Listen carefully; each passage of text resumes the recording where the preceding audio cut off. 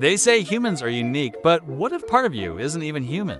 According to a study published in Genome Biology back in 2015 by researcher Alastair Crisp and his team, scientists discovered something mind-bending around. 145 human genes didn't come from our ancestors at all. They were borrowed from bacteria, viruses, and single-celled organisms that lived billions of years ago.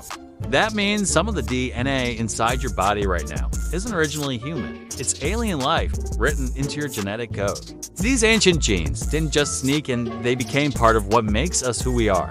They help your body fight infections, digest food, repair cells, and even shape how your immune system responds to the world. Without them, we might not have survived at all.